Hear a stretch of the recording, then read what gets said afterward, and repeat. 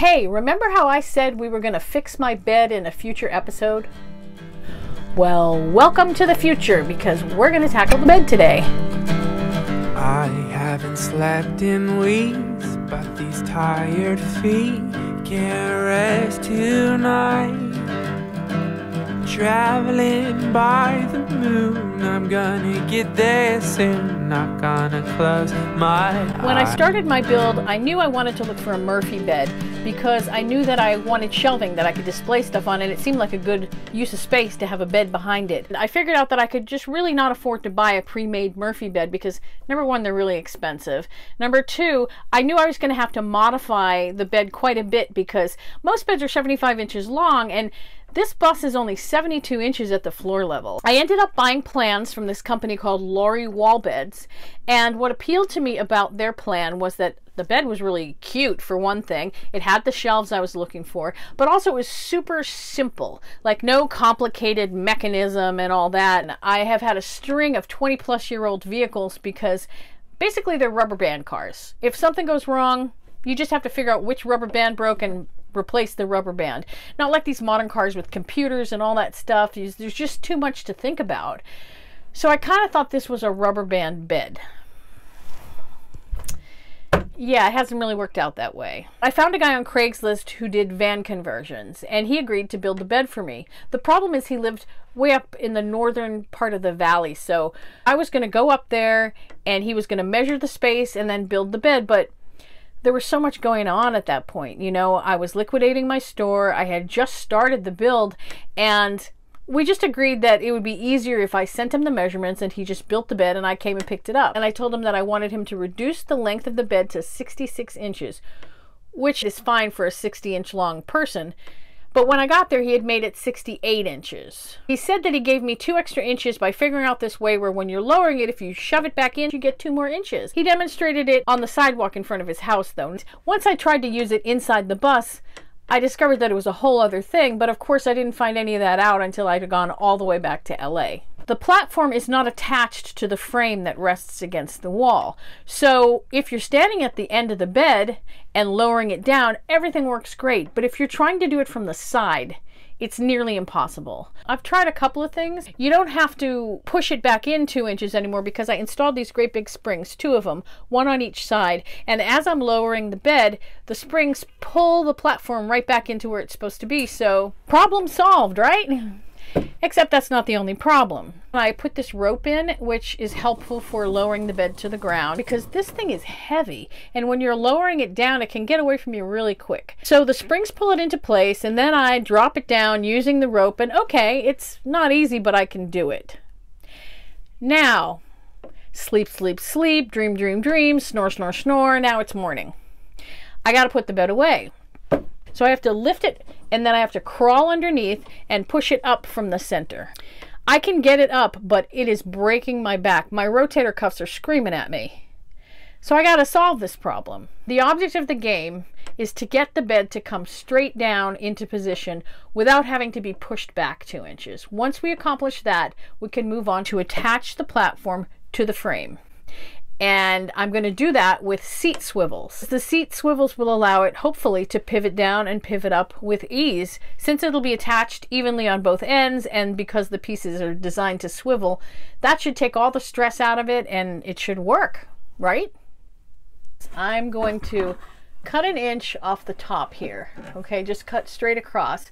I have to take these shelves off to do it. And hey, now that I think about it, that might be the only thing we have to do, because if I take this shelf off, well, not the only thing. I might not even have to cut it, is what I'm saying, because I think it's actually the legs here, the shelf part, that's hitting the door frame. I'm going to try that. So I'm going to unscrew this shelf. I'm going to see if I can lower it straight down without pushing it back 2 inches. If this doesn't work, I got to find a whole new way to sleep, because I can't do this anymore. My back is breaking. I'm too old for this. I almost said I'm too old for this shit. But the thing is, I can't say words like that because YouTube makes me bleep them, and then it just sounds weird. It sounds like I said something much worse than I actually said, because, I mean, is a fairly common word in our vocabulary at this point. People say all the time. Okay, now it's time to unscrew the shelf. I really hope this works because I just figured out that there's no way to get the bed platform off the bus. So if I do have to cut it, I'm going to have to cut it on the bus. See, there was no other furniture in here when we put it in, so hopefully this works. That we are bound to uncover if we just give it the time. All my plans are in you. You're my gold mine. And no. Okay, that was a fail. I'm not loving the options, but they're the options we have. Either I can go with my original plan, which was to cut 1 inch off the top here. See, if I cut 1 inch from there and 1.5 inch from the side of each shelf, that will allow me to inset the platform so that it's inside the frame, so that it has plenty of clearance when it comes down. But the downside is that I have to do all that cutting. The other option is that I could cut 2 inches off the top, not cut anything off down here, and just leave this the way it is. But if I do that, then see up here, there's a 1 inch railing behind here. So if I cut 2 inches, you're going to have 1 inch gap. I don't like either one of those options. The third option is dump this thing. I don't give up that easy though. I was prepared to cut 1 inch off, and that's what I'm going to do. I hate this bed. I sure hope I love it when I'm done. Well, because of the tight space, I'm going to have to use my hacksaw to get things started. I'll make a notch that the jigsaw can then fit into, because right now there isn't even room to fit the jigsaw in over there. So I get to use my hacksaw. Woo! Hacksaw! Admit it, you've probably never heard anybody talk about a hacksaw the way I do. I mean, me and this hacksaw. Mwah! I love you, hacksaw. Mwah!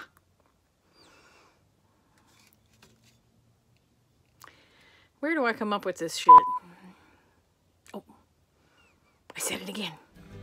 All my plans are in you. You're my gold mine.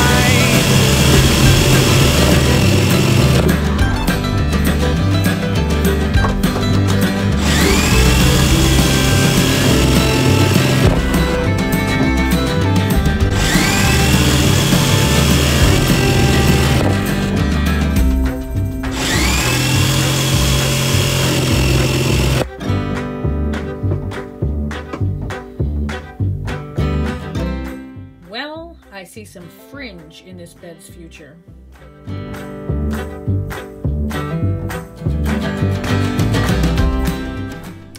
Well, a lot has transpired since I last saw you, or you last saw me.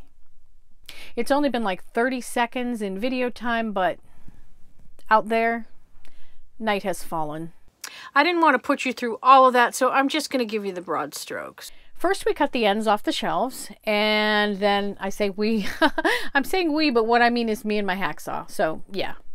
We cut the ends off the shelves, and I was able to put the shelves back on the platform, and then I was able to inset it into the frame, which is what I wanted to do all along. Great, right? Now it's going to swing down, and no.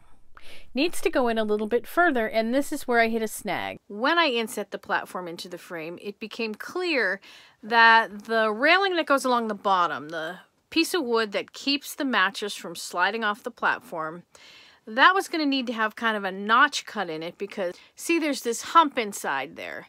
The hump is what protects the fuel fill. Like on the outside of the bus, there's the fuel fill. On the inside, there's this hump that protects it. The railing was hitting against that. Well, okay. That's doable, except that the end piece has been glued on and screwed on, and there's wood putty in the screw, so I can't even get the screwdriver in there, and I work at it, and I work at it, and then I decide to just jump up and down on it until it breaks off. Now, that sounds like that's going to be the disaster, but no, it breaks off. Everything's fine. Except now there's no railing on the bottom to keep the mattress in. But it doesn't really matter because what I've figured out is that now I've pushed this bed so far into the frame that There's not even room for a mattress anymore. So I sat back. I took a breath. And I gave up. I have a hard time giving up.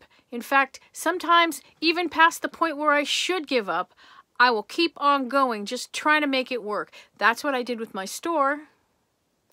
That's what I do sometimes with these videos. And you know, it's easier to fail quietly on your own than it is to fail publicly on YouTube. So, yeah, I guess I have a hard time giving up. I mean, I'm good at giving up on things before I actually start them. I'm great at that, but sometimes the smartest thing you can do is give up. And I think this is one of those times. So, I give up. No more Murphy bed for me. I think I can fit a longer bed if it folds out rather than swinging down, because I think the swinging down thing is what was causing it to need so much space. And I think I would probably know that if I had not failed geometry in high school. Who am I kidding? I didn't fail geometry. I never even got to geometry. I failed algebra. Don't get me wrong, I'm not proud of it. I'm just saying. Geometry is the one that helps you to know, like, angles, right? I got an air mattress in the meantime.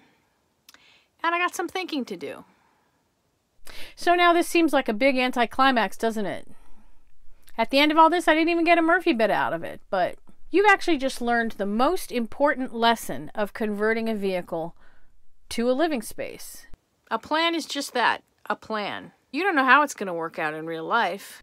Just because you make the greatest floor plan in the world doesn't mean it's going to work out right. Just because you spend a bunch of money putting up some walls doesn't mean they're in the right place. And just because you have a cool looking Murphy bed doesn't mean that's what you're supposed to sleep on. Trial and error. That's kind of the name of the game, unfortunately. You figure out what works for you, you figure out what doesn't. And gee, it only took me, what, almost a year to figure out that this didn't work for me. So I think the moral of this story is try not to be too attached to how you think things are supposed to be. And also, maybe don't have a stranger in Ventura County who's never seen the bus build a bed for you. Maybe that too. Just a thought. As hard as it is to say, when you're miles away, I still need you. I'm gonna start a fire just to be reminded of the one we knew. So we've come to the end of our time for tonight, and I want to thank you for helping me tear apart my bed. And also, I want to thank you if you checked out my live video. Some of you might not even know it exists, but I did a live this week, and it was crazy. There were only a few people that were actually there, but a lot of people have checked it out after the fact, and I want to thank you if you're one of those people. I had fun. I mean, it was kind of like jumping off a cliff, but I had, well, it was actually more like skydiving, because I really did have fun, and I think I would have more fun if you were there. So come next time. In fact, what I'm thinking is I'm going to release these episodes on Saturdays, and then I'm going to go live on Thursday nights. I think even if you're a subscriber, you might have to hit the little bell, but if you're not a subscriber, you definitely won't find out. So please join me next time when I will talk some more and probably tear something else up. You know how they say the best laid plans of mice and men? What's that line? The best laid plans of mice and... I don't know. Something about mice and men. I just know John Steinbeck made a play out of it, right? Oh, why am I asking you? You don't know plays. Maybe you do know plays. I don't know.